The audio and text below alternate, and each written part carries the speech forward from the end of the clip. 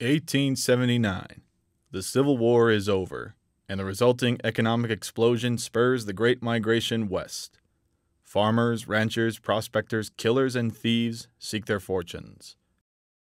Cattle growers turn cow towns into armed camps, with murder rates higher than those of modern-day New York or Los Angeles.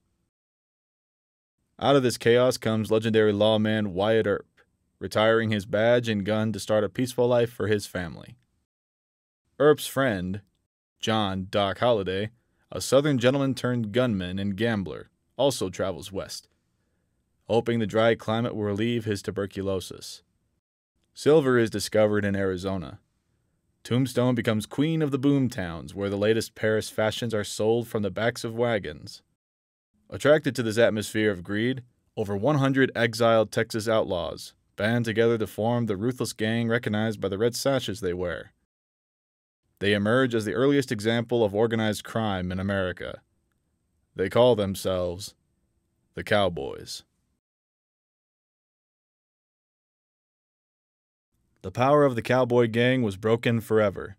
Ike Clanton was shot and killed 2 years later during an attempted robbery. Maddie died of a drug overdose shortly after she left Tombstone. Virgil and Allie Earp moved to California, where Virgil, despite the use of only one arm, became a town sheriff. Wyatt and Josephine embarked on a series of adventures. Up or down, thin or flush, in 47 years they never left each other's side. Wyatt Earp died in Los Angeles in 1929. Among the pallbearers at his funeral were early Western stars William S. Hart and Tom Mix. Tom Mix wept.